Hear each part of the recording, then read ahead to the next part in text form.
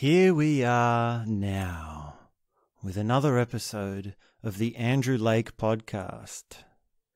Today I'd like to talk about The Abolition of Man, which is a book by C.S. Lewis. But before we launch off into that, I have a quick anecdote. Recently, we mentioned on here in one of the episodes the problem of plastic and what it does for the environment and the products that we get. And I was talking about that moment of realizing that plastic is bad for the environment and I should probably reduce my plastic use. So, personal update. Today I got ear cleaners which had a paper stem. Instead of being made of plastic, they were made of paper, and on the packet it said, recycled paper stem ear cleaners. And it came in a plastic packaging. One step at a time. This book, The Abolition of Man, by C.S. Lewis, well, my mum called it a thriller or a psychological twister, which it pretty much is in some ways. And C.S. Lewis, what can we say about this man? What can we say about C.S. Lewis? No doubt a powerful intellect, no doubt a extraordinary mind, and very well read. And really, The Abolition of Man, this book,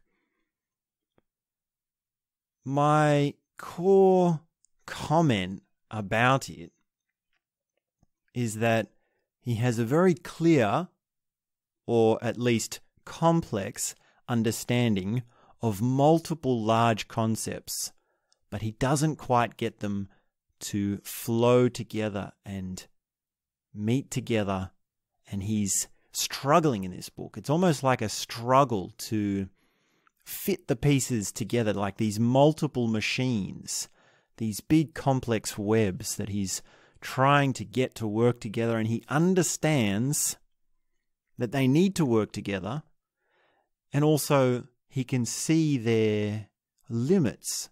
He can see what's wrong with them. He knows them so intimately, he can see the line in which, once it's crossed, they break down.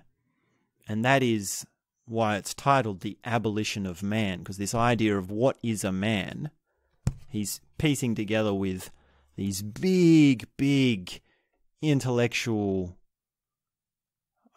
systems, I guess you would say, or let me just give you an example. Let me just give you the list of what has jumped out at me. It's things like the education system, the value structures, multiple value structures, morality, empiricism and the scientific method, theology, and of course, within theology, Christianity. So these big intellectual pillars, he understood very well. He was very well read on them. He had complex ideas.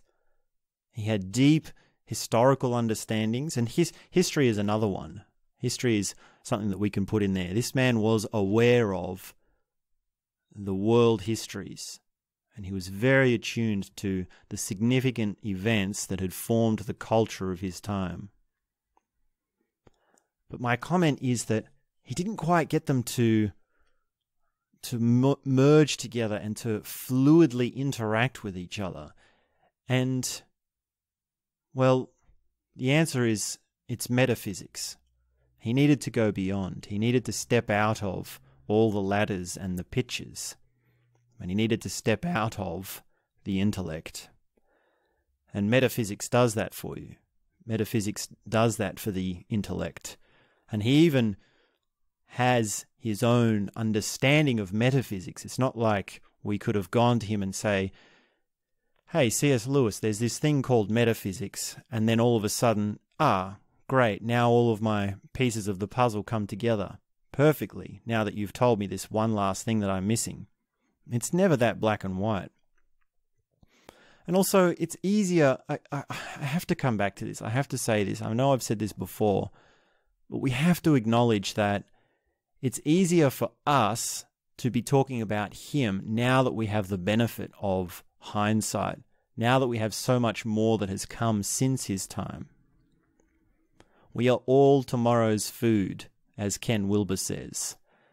And boy, tomorrow, if you could see what's coming, we are just going to be flies on the arse of a cow, if I can put it in those sort of terms. All of our knowledge is going to look like kindergarten play to tomorrow's thinkers, to tomorrow's beings. But that's a bit of a rabbit hole. Let's just plant a flag there for futuristic speculation or understanding our place in the grand scheme of things as a rabbit hole we don't want to go down. Here we want to be paying respect to the intellect of C.S. Lewis, seeing where he went wrong, understanding what he's saying in his books, and really just seeing what's the juice in there. And there's so much juice that comes from this man. This man really was admired by so many of his students,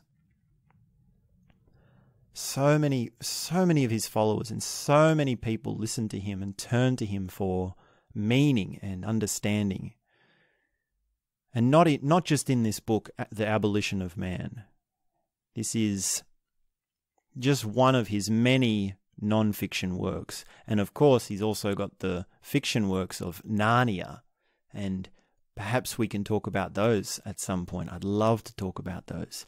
We could even do a whole series on Narnia, because I love those books so much. And there is a lot of meaning in those narratives. There's a lot of symbolism. There's a lot of meta-narrative. There's a lot of archetypal kind of themes throughout those. So these parts, this book, The Abolition of Man, it has these parts, and the tone comes across, it's like this cry of, look how everything isn't working, even though he can articulate it and describe it so clearly. It's a very strange combination to be complex and in some ways very clear, and yet unable to make things flow smoothly. And this book, The Abolition of Man, it starts with a comment about a textbook. Now, does that sound familiar? You know anyone else who starts by critiquing the education system? I can think of some, but I'm not going to mention them just here.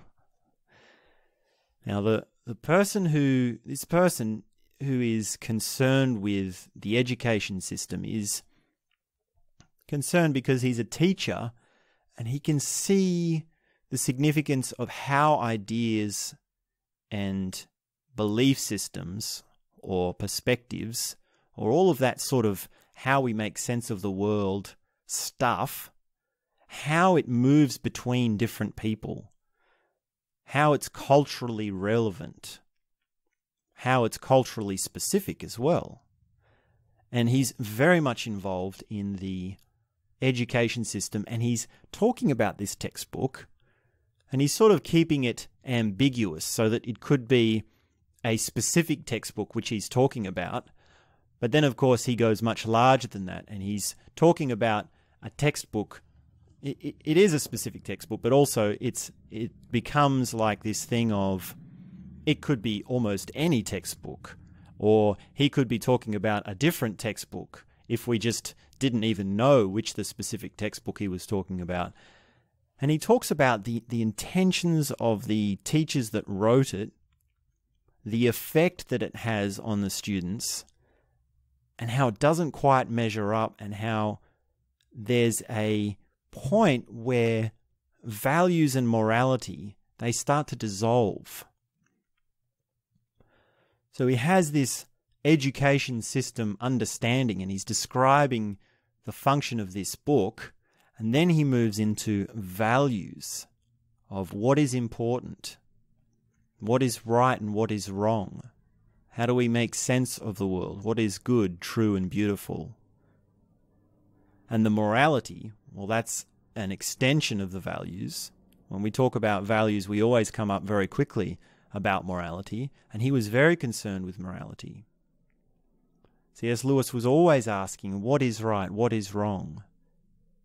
And he's deep enough to even say, he's philosophical enough to even say, how can we even know, if we can know, how to be making the decisions of what's right and wrong? And that's the sort of cognitive string that you get in his books. They're these complex, well, how can we know? Do we know? It's almost like that old joke of, have you seen this on the TV show where someone, I think it's, one of these famous American sitcoms where it's all about who's going out with who or who's in love with who, these sort of sitcoms, and the boy and the girl, they get together and then it's a secret and no one knows. And then someone finds out and they say, well, they don't know that we know. And they don't know that they know. And then someone else knows, and then they say, well, they don't know that I know that they don't know. And they don't know that I... And it just becomes this big, long string. Now, that as a joke is a cognitive structure that actually applies to the metaphysics of morality. Can you get your head around that? Can you understand? It's how can we know what's right and wrong? How can we know if we can know what's right and wrong? And the answer to that, well, how can we know that? So how can we know that the answer to how can we know if we can know what's right and wrong is right or wrong? So you see, this is the sort of trip you go on if you if you read The Abolition of Man. Now, I'm sitting here because I love it. I can take these sort of cognitive, I guess you call it a cognitive trip or a mind bender with like, this is fun. And I come at it as playful, and I say, yeah, let's get really philosophical and let's get really mind twisting on this game. And of course, this is why my mum was saying, well, this is a thriller. I don't really like it. It's too much of a mind twister. And she'd sort of, crinkle her eye a little bit and go, oh, no, I could only get halfway through it. No, you read it. You would like it, this sort of thing. Or your father would like that sort of book. So that's the difference, but it's definitely in this book. And then when it comes to empiricism, now, do you know what empiricism is? The hard sciences. It's basically stuff. It's the Newtonian physics. It's how do we observe the physical world, matter, and then put a number on it, a measurement on it, an equation on it. How do we quantify it? So if we say we cool water, and at a certain point it goes from a liquid to a solid, well, we can say, well, when it does that, let's just put the number 0 on that. And then if we heat the water, and at a certain point the liquid becomes a gas, well, we can say, now let's just put another number on that, and we'll say that's number 100. And then between all those, we can divide 0 to 100 into 100 degrees, cents, fragments. Well, we just call them degrees. That's how we get Celsius. So that numbers with, as a measurement of what you can see with your eye or perceive in any sort of way, is an example of empirical sciences. And he was really aware of this. The scientific method was real to C.S. Lewis. And that's what made him so complex. That's what made him so deep. Because a lot of the religious apologists, which he did become, he became a Christian, a lot of them didn't tackle science in their days, in that period, as respectfully as C.S. Lewis, as is needed to. So the worldview of reconciling science and religion, we cannot forget that is a really important point in human history, in human intellect. We sit here now with grand sweeping metaphysics, with mysticism, with meditation, with beautiful playful cognitive lines, with navigating multiple value structures, multiple levels of consciousness. It's wonderful. Thank God we arrived. It's so beautiful. But we can't forget that there was a point when this religion and empirical science, I mean the hard sciences, they were the two dogs in the boxing ring. Now, it was only for a short period, because before this, science and theology wasn't differentiated like it was in the 20th century. And right when C.S. Lewis was doing his thing, and he was alive, was when it was this picture of a boxing ring. Now, can you imagine a boxing ring of one boxer and then there's another boxer, and everyone's going, yes, this guy's going to win, no, this guy's going to win, and they're really punching each other. There's a force there. That's religion and empirical science of the 20th century. That's the theme that's going on there. And he wrestled with it. C.S. Lewis wrestled with that. He got in there. He got dirty. And he was very clear about it. He was very respectful to science. And this just made his theology, which was another big component, it's another big pillar of his, it made his theology so much richer. And in a sense, he says sort of famously that he reluctantly became a Christian.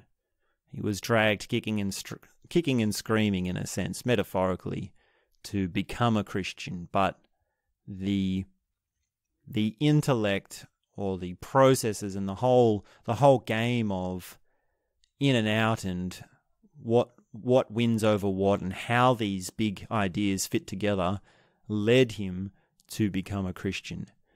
And he sprung off his fight with, well, I wouldn't say fight, but he sprung off this empirical science discussion into his theology. So it's not a clear rhetoric. He doesn't speak in a way which is, now rhetoric, we need to understand rhetoric as well, which is it's a rational way of talking, or a rational way of thinking. And in essence, the rhetoric debate is,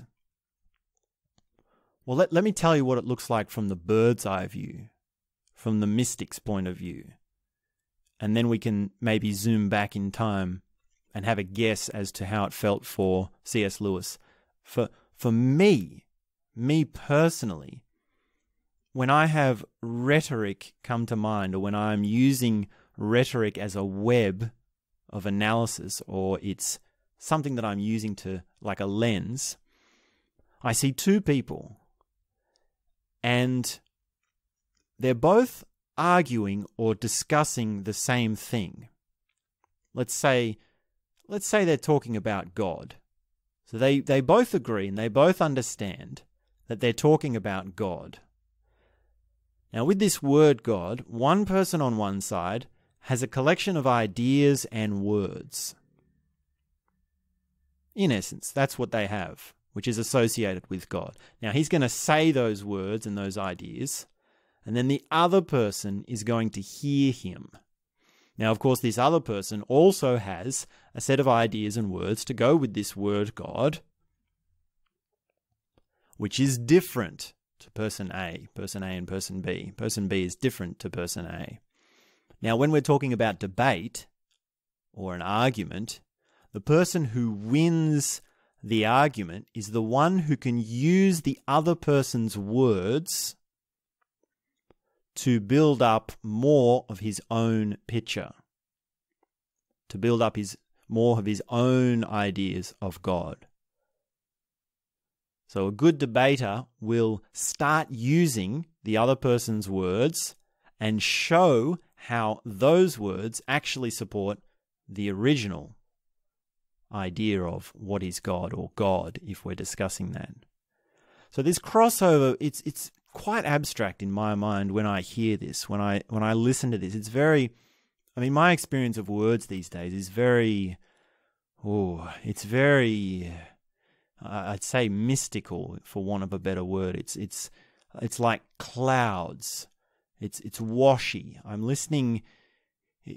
Things flow differently. So when I'm hearing these words and there's an overlap and there's not an overlap, then that's rhetoric that's like a mystical version of what rhetoric is. Now, in terms of a rational, and what was rhetoric like in C.S. Lewis's day, or even before, because it's been around for thousands of years. This goes way back to, well, in a sense, the Socratic method has a rhetoric. Well, let's not go there. That's a bit of a tricky differentiating the Socratic method and rhetoric. Let's say we only need to say enough that there is a difference there, but they're related. In the experience of C.S. Lewis and rhetoric, it's more like, let me set up an idea or a problem, and let me say, well, here is one possible solution to the problem, but it's not adequate. And then here's another solution, possible solution to the problem, but it's also not adequate. So now we've got two possible answers, but they're not quite right. And the good rhetoric debater will then say, now here's the real answer. I've shown you two answers.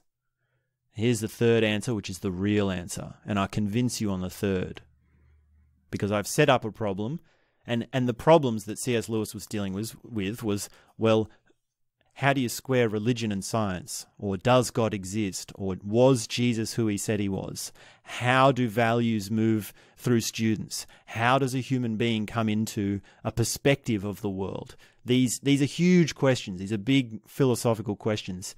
And there's a bit of this back and forth of this rhetoric, which is, here's a problem, here's a dummy solution which doesn't work, here's another one, and then here is at times he doesn't have the third one. He doesn't give the actual problem. And this, funnily enough, sometimes looks like comparative religion. Now, was C.S. Lewis a postmodern? Was he comparative in his analysis, in his discussions? It would appear that way from if you squint your eyes and you sort of tilt your head a little bit and you scratch your head, then sort of yes. But I don't think he got there. I don't think he was quite there. Because he couldn't jump across the precipice of postmodernism, which is this. This is, if you want to be a postmodernist, you want to be a pluralist, and you want to do comparative religion, this is the precipice you have to cross, which is you can build an argument for why something is true, and you can also build an argument for why something is not true. But then you can have the third step, which is, because I can argue both, I'm going to choose one of them. And that third step is something that's left out for C.S. Lewis. He only has the first two steps. In a sense, sort of like the David Foster Wallace postmodernism, but he's in a different category. I don't think there's not much use in bringing him into this conversation. That's a different. There are different complexes to his postmodernism and his pluralism there. So, and they're from different time periods in a sense. I mean, they're only like 30 or 40 years apart, but those 30 to 40 years are a lot, because a lot happens in that time. I mean, the 60s happened in that time. So, and the 60s is really the postmodern revolution, the real first wave of postmodernism, maybe Pottinism. I'm just making up words now. No, so let's leave David Foster Wallace aside, but I don't think C.S. Lewis got there. I don't think he felt comfortable enough to make that jump. And I can see this cognitive line of, you can say something's true or you can say something's not true, but then you have to choose. Well, which one do you want to argue? And you can't let it eat you up that you can argue both. Now that circle, that three-step process of true or not true and choose, that actually goes back. This is what has it spring into a snake which is eating its own tail. It goes back to this thing of, they don't know that we know that we know. They don't know that we know that we know. And so you can then say, well, I can choose whether it's true or whether it's not true, but how do I choose that choice? Because I can also choose that to be right or wrong. So this circular thing of postmodernism really didn't get quite there with C.S. Lewis. Now, what was it like to be him? That's a bigger question. I'm just talking here about the abolition of man and this thing of, things sort of uncoil and unravel when you understand enough about each of these big pillars. That is the abolition of man. That's really what he felt. That's where this title comes from. It's, how can we have a morality? And when he says that, he says it saying, I really don't know. And when someone who is really smart, really intelligent, very well read, very complex in his ideas, very, very understanding of science and philosophy and religion and all these massive things of human understanding, when someone says that really is a statement. That's a very different I don't know than one of his students saying I don't know. When one of his students hasn't read Bertrand Russell, or Beetroot Russell, I like to call him, or the Quran, or the Bible, or any of the commentaries on them, and they don't understand the rationalism or the scientific method or the new atheist movements, well, that's like I don't know, as in I haven't got an intellect. I haven't thought about it.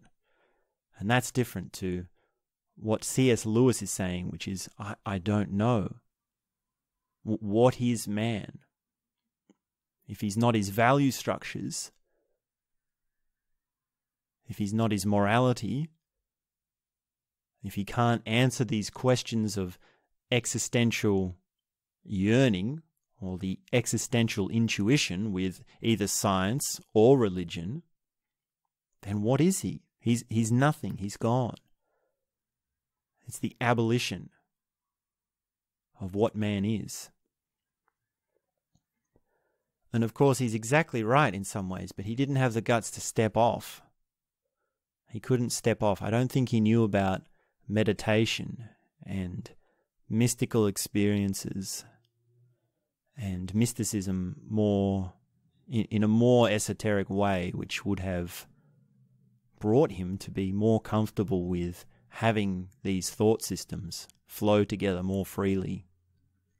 Because when you can step back, when you can remove yourself, then it's not that the parts are any more or less complex, it just becomes easier to relate them. Like, will I ever have as deep a theological understanding as C.S. Lewis? Whew, I don't know if anyone will. Like, really. Like theology and more specifically like Christianity. Like, he really knew his Christianity. He really studied it.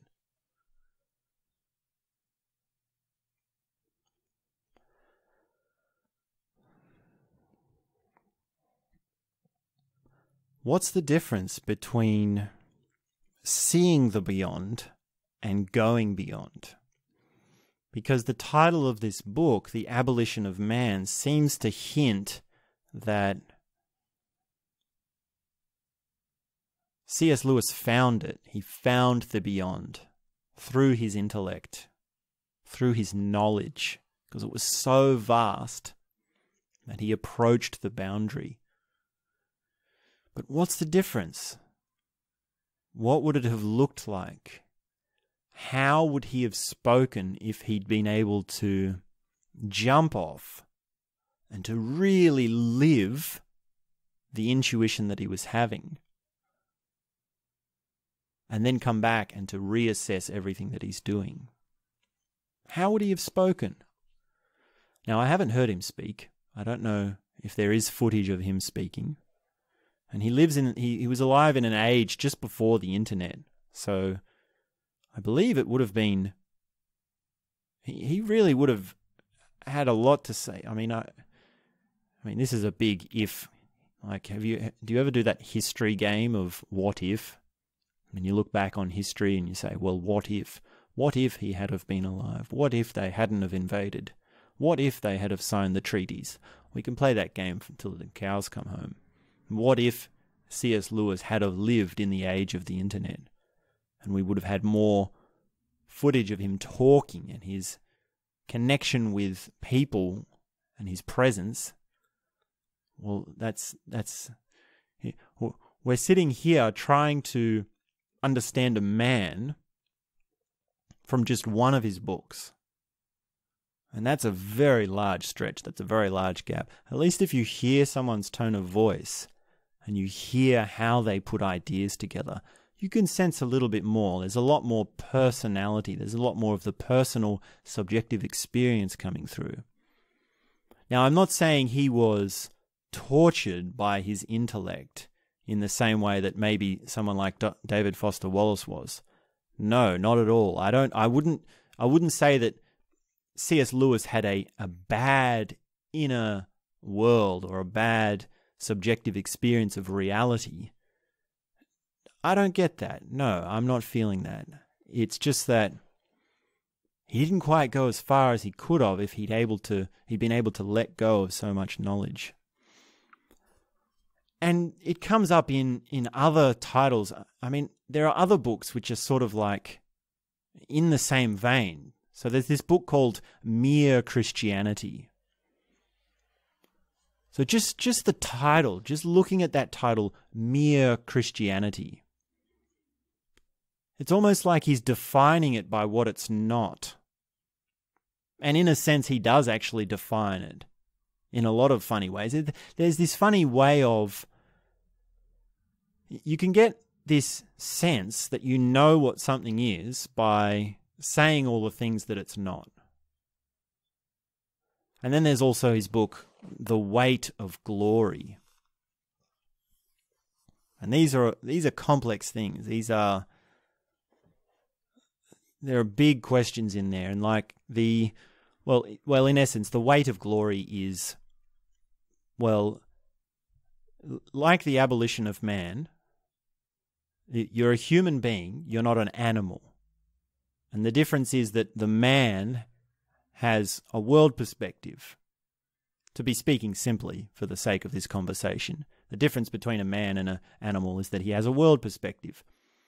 And the abolition of man is that that world perspective collapses.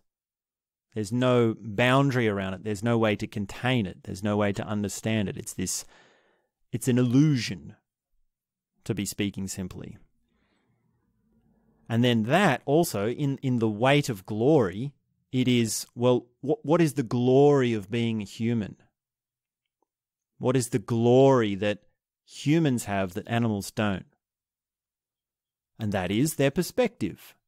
That is their ability to talk, to have these complex ideas, to evolve through value structures, to consciously choose behavior and morality and talk about theology and scientific method in empiricism and to measure things. This whole thing, which we can call here the noosphere, which is all thought, that's the weight of the glory of humanity. And why is he calling it a weight? Why is he saying that in this title of this book? Now, of course, this book, it's so hard to talk about these books in passing because they're very complex and they're very deep.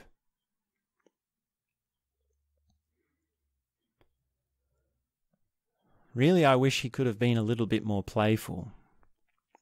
I wonder what his sense of humor would have been like. I wonder what C.S. Lewis would have been like around children. Now, even if we had the internet today, then he would have been talking about these ideas. Even if he was alive today, talking on the internet today, is what I mean to say. And we might not get much footage of him playing with children anyway.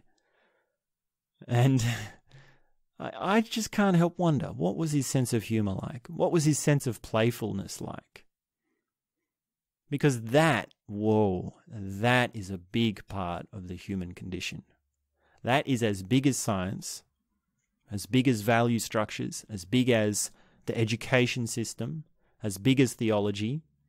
Right along all these things, we can put playfulness or a sense of humor. Now imagine having the intellect of C.S. Lewis and having it go after reconciling theology and a sense of playfulness. Whoa. That would be something. That would be a trip. That would be a book to read. That would be the book to read. Oh. Yeah, that really would have been something.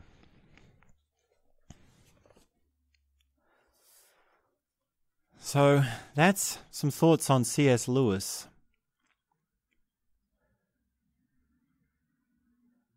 I'm humbled. I always feel a bit funny to be... I guess it's not a critique. I'm not critiquing C.S. Lewis. I hope it doesn't come across that way. I know when we talk about intellectuals, it sometimes sounds like, oh, here's how you could have done it better. No, I hope it's not like that. I hope it's more of it's more in the vein of like, what if in history, or what if this, or what if that. And here's what jumped out for me in this book. Now, you can read The Abolition of Man and you can get something very different out of it, because it is that complex. It is that multifaceted kind of writing. So this is just worked for me. This is just how, well, I guess it's how my set of words and ideas clashed or merged with this man's set of ideas. And he was a huge influence. He was a huge influence. And still is. And still could be. I mean, there are massive movies made out of his books. And I think probably he ended up becoming more famous for his fiction, for his children's books. So it might even be a shock to you for you to learn that C.S. Lewis was this massive intellectual, He was actually first and foremost a non-fiction writer, and he was a professor. He was an educator. So he's more a philosopher than a writer of worlds of fantasy. And fantasy is another big part of his worldview. And there's really a lot to say. I think I'm going to do a series on Narnia at some point. That really would be something. And we could do even a whole series on C.S. Lewis's non-fiction. We could talk more about Mere Christianity and The Weight of Glory, and there's a whole bunch of others. And there's also mentioned the Screwtape letters. Now that is really something there. That's where that's the letters of a senior demon, like a devil, being sent to a junior devil. And in these letters, he's trying to tell him how to coerce and trick this human into sinful nature. And you get this, it's a real mind twister. Like it's so deep and such twisted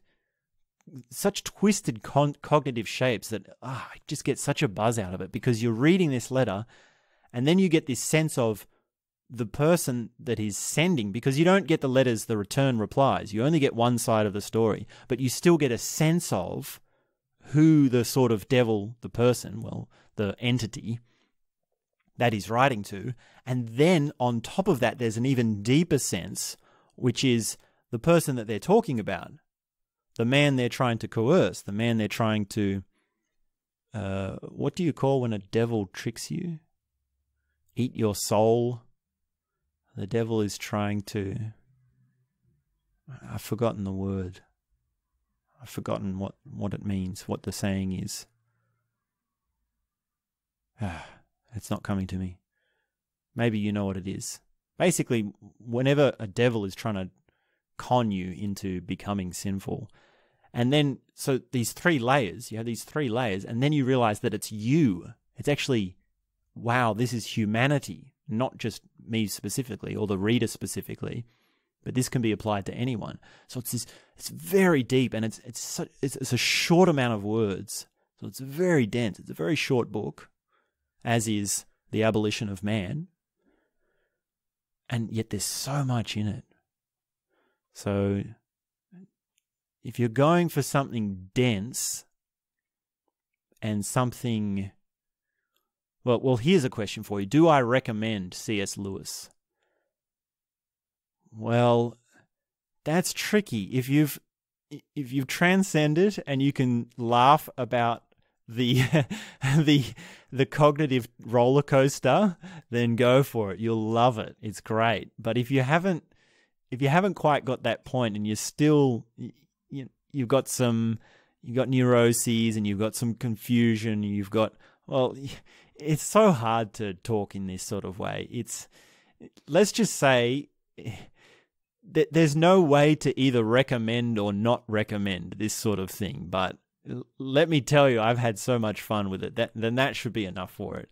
If you like the sort of things I like, then you'll like it, because it's a roller coaster. So maybe take that as the worst book ad for C.S. Lewis. Oh, I'll also mention, I don't get any money for this. I know I always say that, but I talk about these books just for the fun of it. And, well, usually when someone talks about a book on the internet, it's because they're plugging it for an advertisement. But I mean, you can get C.S. Lewis books from the book fair for 20 cents or something, or $1, something like that. Or you can just pick it up at a secondhand bookstore. So these aren't they're not the hot new bestsellers, these sorts of things. How long ago did he die? Of course, I don't know why I'm asking a question that you can just jump on the internet and find out. Born 1898 to 1963. So he died in the 60s. early 60s, who didn't quite catch that postmodern wave, that coming avalanche. So, yeah, what a guy. So what we might do is finish with a spontaneous surprise meditation. C.S. Lewis might not have been experienced with meditation, but we are. So don't skip over this. Just, I know you might have had an idea of what you were going to do after listening to this. You might have had things to get on with. But just say, even if you haven't meditated today or this week, just say, I'm going to meditate now for just a few minutes. So if it's comfortable for you to do so, stop what you're doing, sit down, close your eyes, take a few soft breaths, relax your body, and just sit and be with what you are. Just allow whatever's happening right now, wherever you are, to happen. Accept your thoughts, accept your feelings. And just notice what sort of sounds are in your mind, what sort of images are happening. And if there's a train of thought that is words, just allow it to happen and sit quietly for a few minutes. And that's all I have to say for now.